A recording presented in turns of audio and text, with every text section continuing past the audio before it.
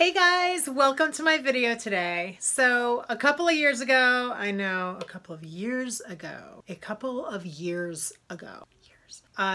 did a unboxing video of this table easel by Rowney. At the time that I got this, I was so excited about it and I saw the good. I saw all the good that it could do for me, but I hadn't used it in real practice. I didn't have a working knowledge of using this for, the things that I need to use it for. So I'm back today with a bunch of pros and cons for you so you can be better educated if you want to check this thing out, which it is awesome, but with caveats. It's awesome for the right people and for the right circumstances. And it's not so awesome in other circumstances and for other people. At the time, I said I would do a follow-up video, and then, time flies and there's always something more exciting to do. So I didn't, but I have gathered some very pertinent thoughts about this thing from my usage standpoint, and I would love to share them with you today in a very objective review of this Rowney table easel. Here we go. Here we are with the table easel, and I thought I would structure this review giving you the pros first, then the cons, and then would I buy it again? And who do I feel like it's for?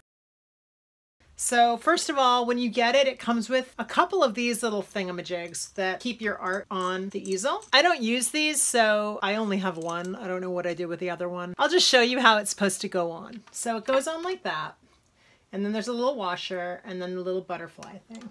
And then you just spin it right on. So let's do this review with at least with one of these on here so you can remember that it actually does come with these, and these are actually very useful. So let's start talking about the pros. It's really solid and it's really well made. As you can see, it's a very simple design, but it's very effective. So it has this ball joint. It's solid wood right here. And then this metal piece that holds the turny thing. The turny thing allows you to change the angle of the easel, which is really nice because it's so solidly made and because it's so simply designed that, what's going to break on this? Not much, you know what I mean? So the more simply designed it is, the easier it is if something were to wear out or stop working. It's just kind of easier to find ways to fix what needs fixing. So I love that. I did lose one of these. I could probably purchase more from the Rowney people if I so choose. The main thing that I love about this for drawing is that it saves your neck. So if you're drawing, say my table's a little higher, and I'm drawing and I'm doing detail work.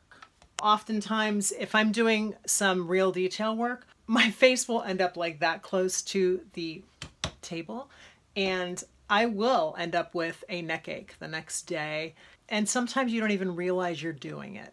You're just doing it, and then 4 hours goes by, and you're like, what's going on with my neck? So this is really good if you have neck issues and you like to do detailed work. That is a huge bonus of this. It has a very smooth drawing surface with a little bit of tooth to it. I don't feel like I need a whole lot of paper to cushion my pen work, if you know what I mean, or my pencil. It's like a pressed wood, so there's a little bit of give. It's like a nice, but it's also very smooth and finished. So it's not hard like metal or plastic. It, feels organic, and the texture is very, very nice for drawing on. So that's huge. The third pro is the adjustable angle and how you can, which I already pointed out, I know, but this is a really big, awesome thing because you can turn it in almost any direction you want. I mean, it's very flexible. You could do it that way. You could do it that way. You can do it a lot of different things with this, and that's nice. I love that about it. All right, let's start these cons because I got a big list of cons and I have some details about why these are cons for me. The height is not adjustable. This is a bit of a problem for me. It's a big problem for me actually because it basically keeps me from using this more or really at all. I don't use it very often at all. And the reason why is because I can't adjust this. I can move it around the house, which is really nice. But my chair is not adjustable, and I just don't have room for an adjustable chair in this room. I have a really small studio, and if you're like me and you have space limitations, it is good for that because it's a small easel, but the height does matter. Like, having adjustable height on this thing really does matter for me in that way, because I don't have an adjustable height chair because I don't have the footprint in my room for it. So that's kind of a deal breaker for regular use for me. Another thing that bugs me, it's not necessarily a deal breaker, but it's kind of really annoying because if I'm using this, I want to do detailed work, but it wobbles a little bit. So there's like a slight wobble. Now, I could probably hack this and fix it. I could probably find a way to use rubber bands to do something to keep this from happening, but I just haven't been motivated to do that yet anyway. So, and I don't know if I will ever be. If I'm doing some really detailed drawing work, this is a bummer, you know, like this is not gonna work. I would have to either hack it or hack it.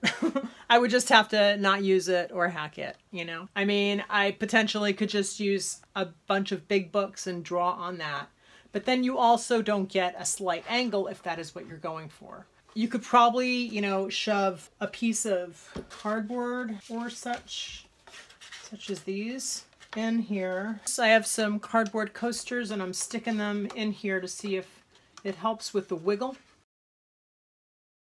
So I think I'd have to work on this a little bit to get it to really work. I bet I could fix this with some cardboard, but I'd prefer that it wasn't an issue at all. Maybe what they could do in the future, the company, is to add a rubber stopper or something that could be flexible enough to be adjustable for any little wiggle issues, but that would help people who have the same issue. I'm just guessing here, but I think it's probably a fairly common issue with this just because there is no washer or anything here. It's just like, okay, there's a washer, but there's no rubber washer. And I think that that would really be effective to help with that wiggle.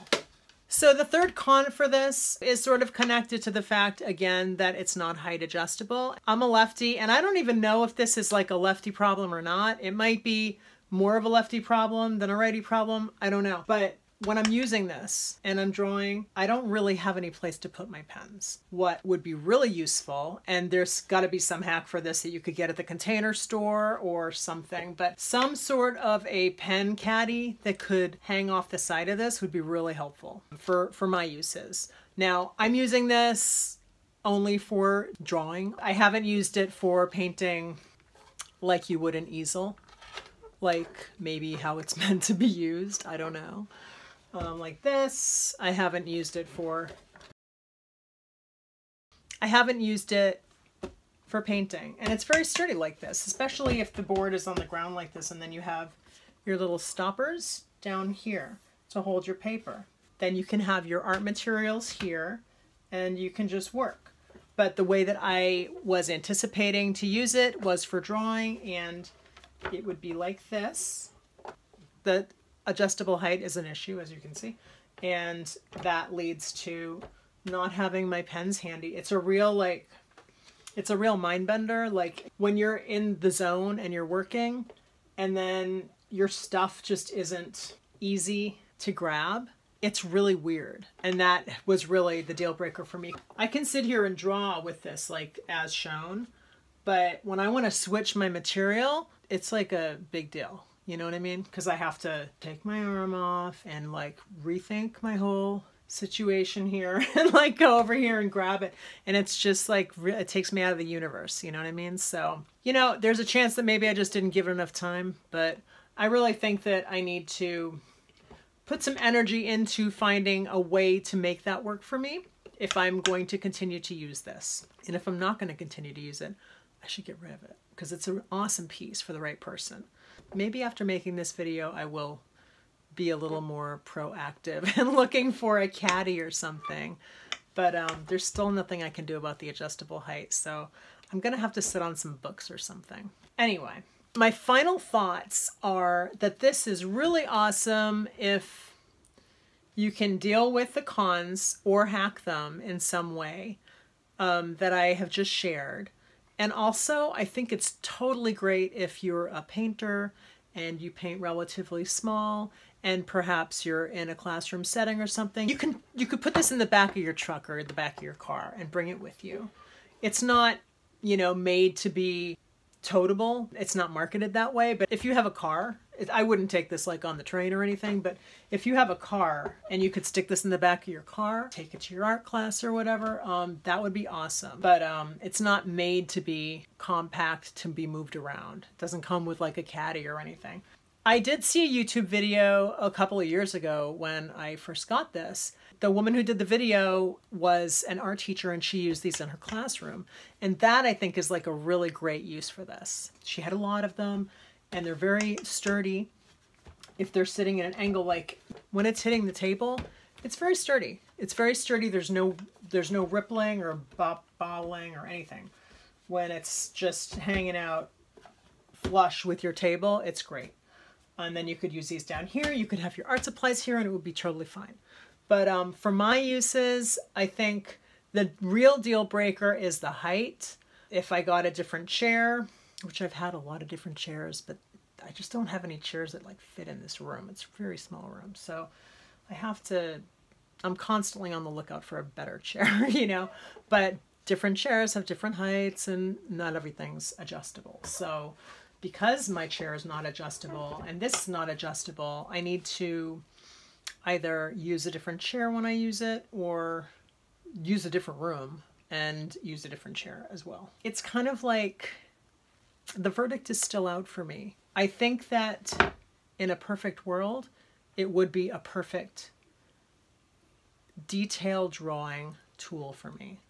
But, you know, because of the couple of cons that are sort of deal breakers for me or things that I can't fix, at least not right now, I don't use this like I would like to use it. So I am going to hold on to it for a little while, you know, because I have ever-changing things going on in this room because it is so small, so I'm constantly on the lookout for things that are going to make things better and more workable for me. So, you know, there's every possibility that I will have another chair at some point, and then I could use this and try different things with it. And I do think it's a really good piece of equipment, and I don't want to like slam it or anything. I think it's awesome. I just think for my personal uses, like I'm particular, you know, I'm a lefty, I'm particular. I have to have everything like right there for me. And it's just too high for me. It's just too high for me and it's not adjustable. And that's the main deal breaker. So that's my second review, or my full review, I guess, of this De La Rowney art easel. Oh God, what is it called? Of the De La Rowney art easel. And I hope that this review was helpful for you, and I'd love to hear what you think about it. If you have any ideas for me on ways I can improve my tiny room, get a better chair or whatever, please put it down below in the comments. I'd love to hear it. I hope this is helpful, and you know, hey, this could be for you, you know, this could be perfect for you. So I hope you guys have an awesome day, and I'll see you in the next video. Thanks so much for watching. Bye.